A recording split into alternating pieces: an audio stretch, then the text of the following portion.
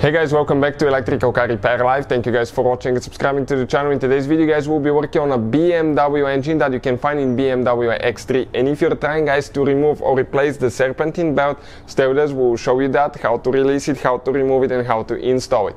Before we start, let me introduce you to the channel. Every single car we get at the shop, we make at least 200 free repair videos. Why we do all that? Because our mission at the shop is to save you as much money as we can. All we need guys in return, please subscribe to the channel and like the video so we can keep providing that free information. Something else guys, let's say you need to buy a new belt, replacement parts, any of the tools, check out the links, we'll share them in the description of the video below for your convenience.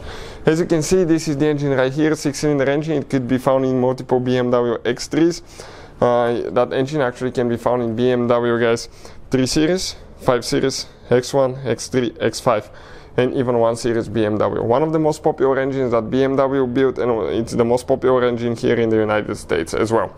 So we have the front end removed. Practically you don't need to do any of that. We did it guys simply because we'll be making quite a few videos on that engine, and with the front end removed we can show you with a great detail where everything is.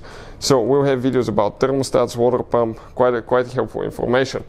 Now when you have your car together, you have your radiator fan. Now you want to make sure guys that you disconnect the car battery before you start on the belt, because if that fan activates for some reason, it can take your hands off.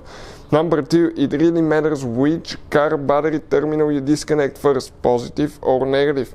And if you don't do it correctly, you can cause damage to the electrical system and the modules. So if you don't know about that, check out the link to the video in the description below guys that explains how to do that the correct way. So with all that being said, we're safe to go. We have guys torque 60 star looking bit. We're going to remove the belt now, and you can see all the pulleys here. I'm going to explain about that as we go and we install it later. Go clockwise, and pull the belt out. It takes quite a bit of tension. You can see we have the big breaker bar. Now we're going to remove the belt, and later I'll show you guys how we're going to install it, and I'll explain which pulley is for what, so we can cover all that as we go. You can see belt is coming out. This is the AC compressor, by the way, there. That's the hardest one to come out of, and the belt is out. So let's continue now. So now guys, this is the AC compressor there. We usually start on the AC compressor because it's very inconvenient place, since you have the AC line that's very tight fit. Next we go to the alternator. This is just an empty idler pulley. This is your power steering pump. Make sure that the belt aligns really good everywhere. Then go to the crankshaft pulley, and this is your tensioner pulley last. So everything is lining up. Make sure it's lining on the crankshaft. I'll hold it here.